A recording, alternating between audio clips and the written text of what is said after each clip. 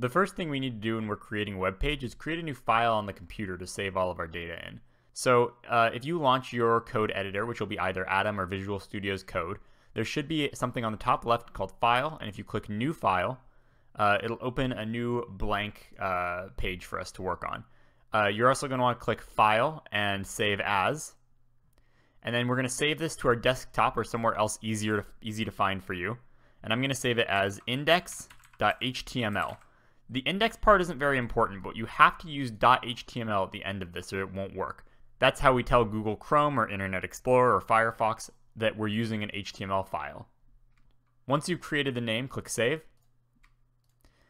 And it should look something like this. We've got our blank screen. So in HTML, we use these things called tags. And tags appear inside the angle brackets. You might know them as the greater than or less than symbols. They look like this. So the very first tag in HTML is a tag to tell us that we're using HTML. It looks like this. And every tag has an opening part, this HTML part, and then also a closing part, which will be slash and then the name of the tag. So in this case, we have HTML and the closing tag /HTML. In between here, we're going to put the HTML document, all the things that we want on the page. The first thing that we need on a page is the head. Inside of the head, we're going to put data about the page. So we're going to put things like the title of our web page with a tag called title. In between these two title tags, we can put the name that we want our web page to be. So for instance, I'll call this one Clicker Game.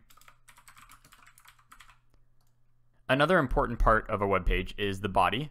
The head contains metadata about the website, things about the website. So the title, the styles that we're using, things like that. We also need to have the body of the web page, which is what actually shows in this part of the web page. So to do that, we'll create a body tag, and we'll also have a closing body tag with the slash. And inside of the body tag, we'll put all the things that we want to appear on our web page.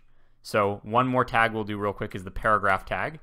It's just a P inside of the angle brackets and then a /P at the end.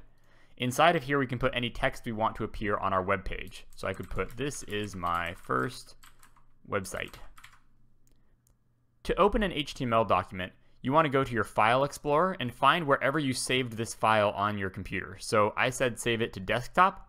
So if we look in desktop, you should see something called index, and it should have a little search, either a Google Chrome or an Internet Explorer or Firefox icon next to it. Double-clicking on this file should open it in your web browser. There we go. And that's the site we've built so far. This is my first site, and we have a little bit of a paragraph here that says this is my first website. All right. So let's get into actually designing our game.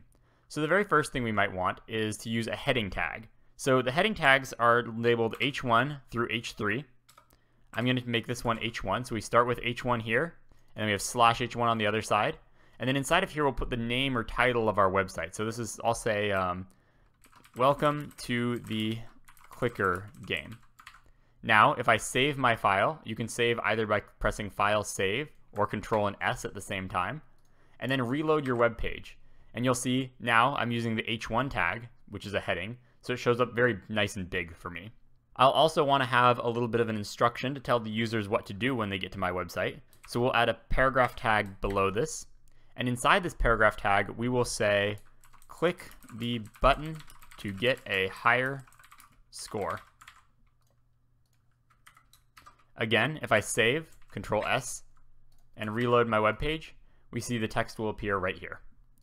Let's add one more paragraph to keep track of our score.